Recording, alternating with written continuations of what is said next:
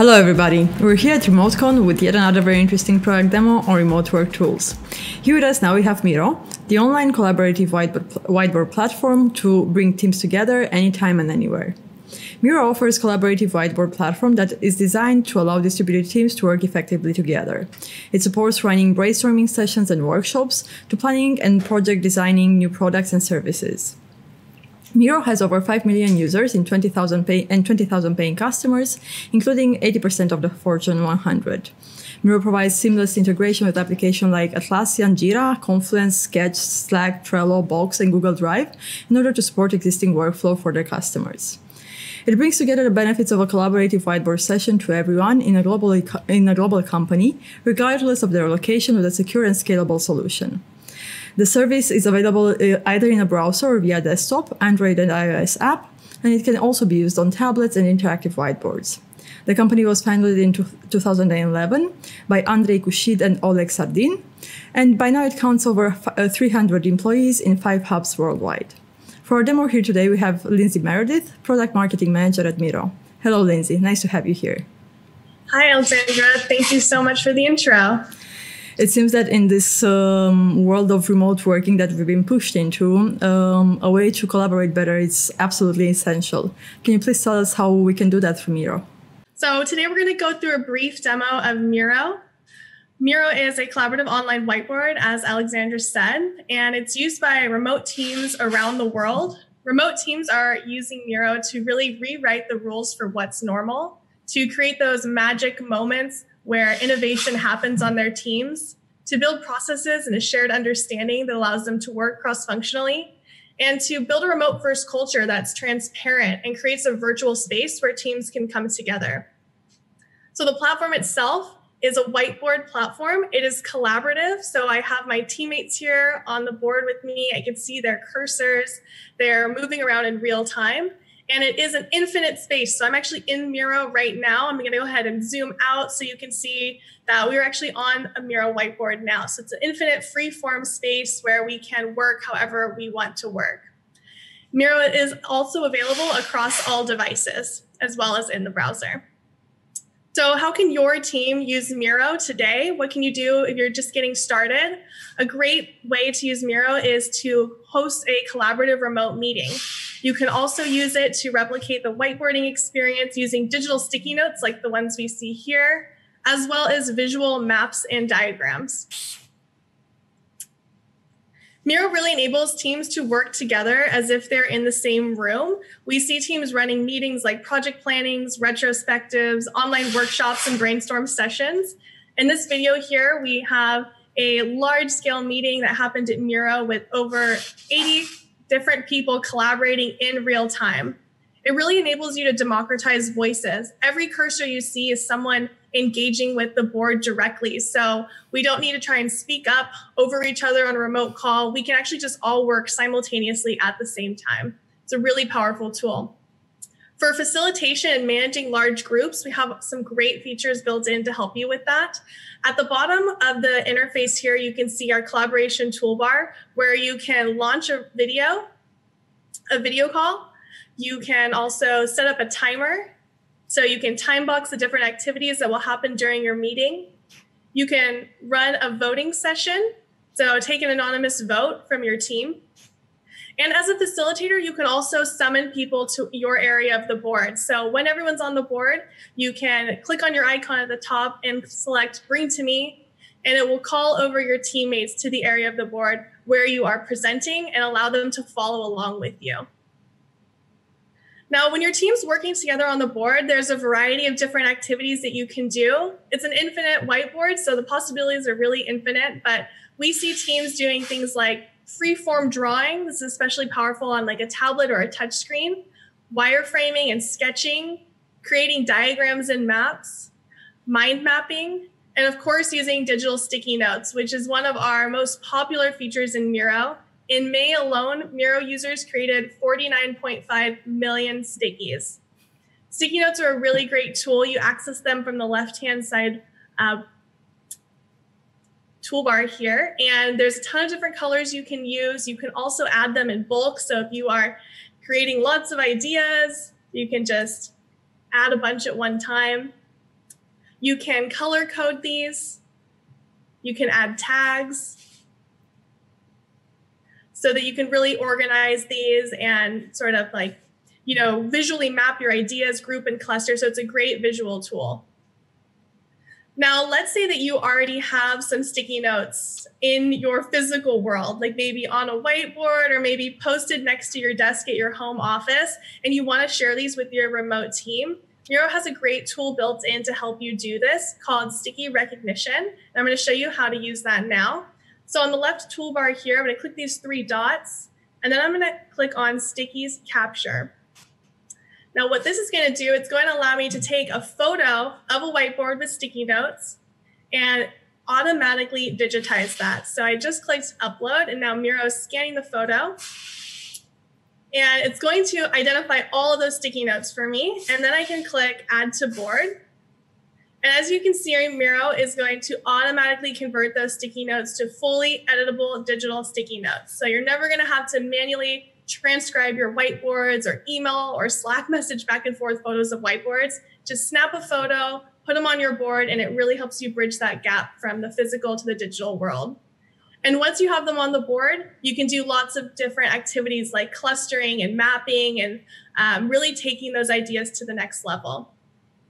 Beyond just ideation and brainstorming and working with sticky notes, Miro has tons of templates and frameworks built in to help you go from idea into action. Some really popular templates we have are the user story map, the Kanban board, as well as timelines and journeys. And you access all of our templates from the left-hand menu here, where you can browse through hundreds of templates. You can also visit our online community-generated templates at Miroverse. And you can also browse our templates online at miro.com/templates. So we would love for you to try out Miro for yourself. Miro is free to sign up, and our free plan gives you unlimited users and up to 3 free editable boards. So definitely go and check it out and see how it can help you and your remote team. Thank you very much, Lindsay. One question that went through my mind was, do you also have, I associated, for example, with Google Sheets, right? This is like the closest thing to home in my mind. Do you have versions or history of it, or how do you see, for example, if somebody overlapped information with somebody? So Miro has a ton of integrations built in, and we have a 2-way integration with Google Drive. So if you are working in Google Drive, let me go ahead and authorize this. So if you are working in Google Drive, you can actually type, and let's find my doc here, feature list, and select. And I can actually embed a Google Sheet right onto the board, fully 2-way integration. So I can edit this, share it with my team right from the board. There's also another great tool that you can use with this Google Sheets integration, which is going to allow you to take items from a Google Sheet, and I can just highlight those, do a copy, go back to the board, and press paste, and it will generate sticky notes for me. So let's say you have a sheet full of user insights from user research or survey responses. You can grab those, drop them on the board as stickies, and go through and start doing visual clustering and mapping really easily. I can understand very much how that can be useful. Have you seen maybe any changes in behavior for your customers ever since maybe the pandemic started, or in the past couple of months? And maybe what features are they using most lately? Yes, since the pandemic started, we've actually seen a large uptick in the amount of real-time collaborative sessions. So one metric that's really important at Miro is collaborative boards and seeing how many people are getting together at the same time. And we've seen that grow immensely over the course of the pandemic. The amount of sticky notes generated has gone up as well. And we've seen a real growth in the use of our video chat tool. We recently released some updates and improvements to our video chat tool. And the number of minutes that people are using monthly in the video chat tool has really grown as well. That's very interesting. What would you say is most suitable for any type of department that uses Miro, or any type of industry that's more drawn to it?